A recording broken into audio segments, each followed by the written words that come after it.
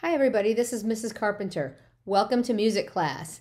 Today, one of the main things that we are going to do is to learn how to use our new Quaver account. I'm really excited because finally everybody has access to Quaver through Clever. Try and say that 5 times fast. Quaver through Clever, Quaver through, it's kind of tough. So we're going to walk through how to get to your Quaver account and what to do once you get on there, okay?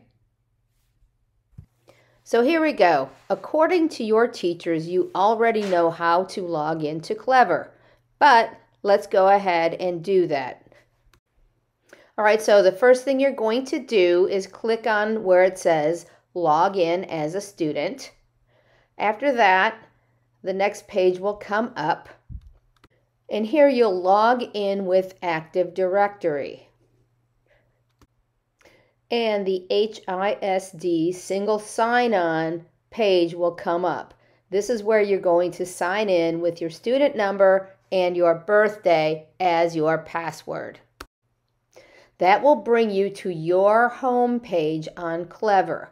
It will look a little bit like what's up on the screen. You'll probably have to scroll down until you find the Quaver icon. Go ahead and click on that, and Quaver will ask you, have you visited quavermusic.com before? Even if you have used it, say no. Once you log in through Clever, you will get to a screen that looks kind of like this. It's your student dashboard. Your avatar will look blank though because you have the opportunity to update your own avatar. Let's go ahead and start with assignments. So I'm going to click up here where it says assignment, and it will take me to my assignment page. Now for this class, which you can see right here, I just called my test class, I've given all different sorts of assignments. And some of them are incomplete, so the ones that are in red are incomplete. Some, no, I don't have any that I've submitted, and then I have 2 that I have gotten a grade for them. So if I review lines and spaces, it tells me that on that quiz I got an 80, okay? So when you are on this assignment page, this is where you're going to do your work. And when I say work, sometimes the work is playing games so that you can better understand something we talked about in class. All right, I went ahead and clicked on the first grade beat lesson. If you are in first grade and you are watching this right now, that is something that I will want you to do after you've watched this video. So now I'm going to launch it, and it will come up with whatever the first screen is. In this case, it's the Welcome to Music song, okay? When you're by yourself, if you want to listen to this, that's great. If not, then you can skip by it. There's 2 different ways to go through the lesson. The first way is by using the arrow keys, the next key and the previous key.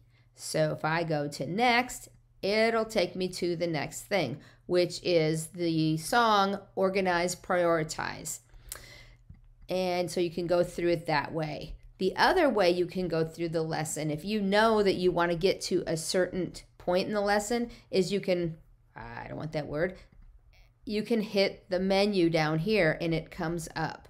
So let's say I want to go all the way to the beat bounce activity, which is a lot of fun. I just click on that, and now I can play beat bounce, which is pretty fun.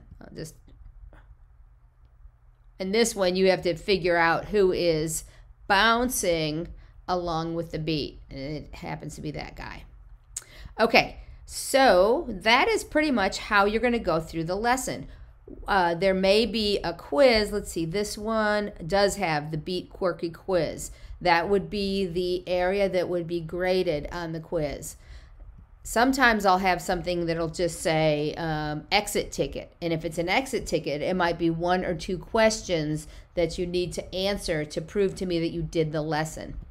Okay, so I'm going to say that I'm done with my quiz, and I am going to hit the exit button.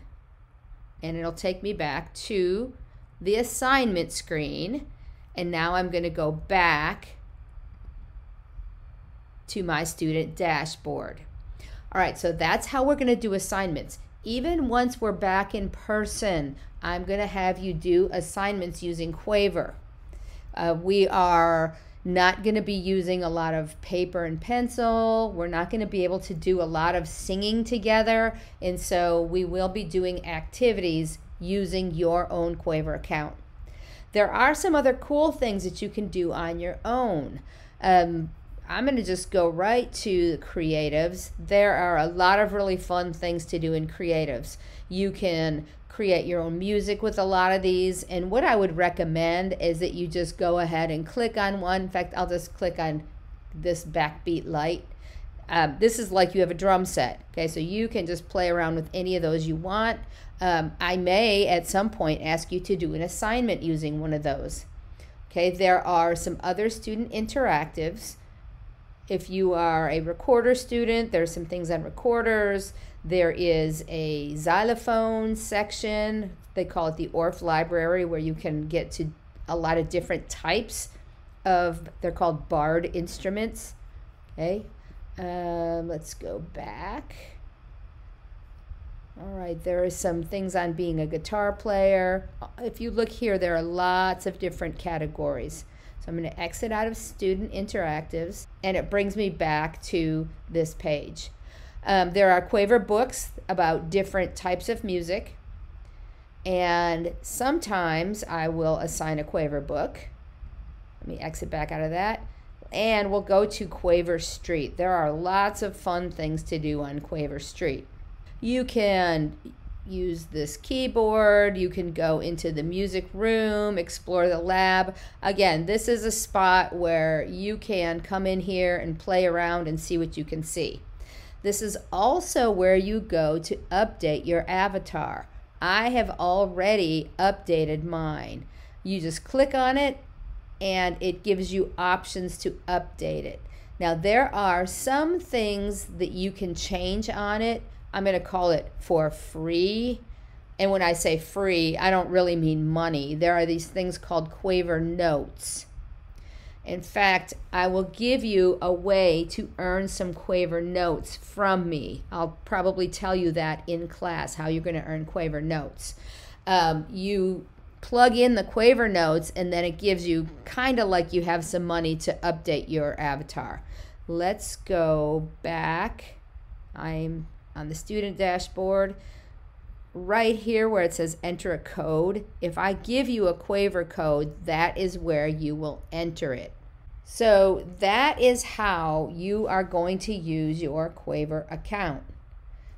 Again, basically you need to know how to sign in, and then once you get to the student dashboard, know how to do assignments. And again, it's super simple. You just click on the assignment that shows up for your class and then go through it and complete it. All right, that is it, guys. It's super simple. And as Quaver always says, boom, chicka, boom.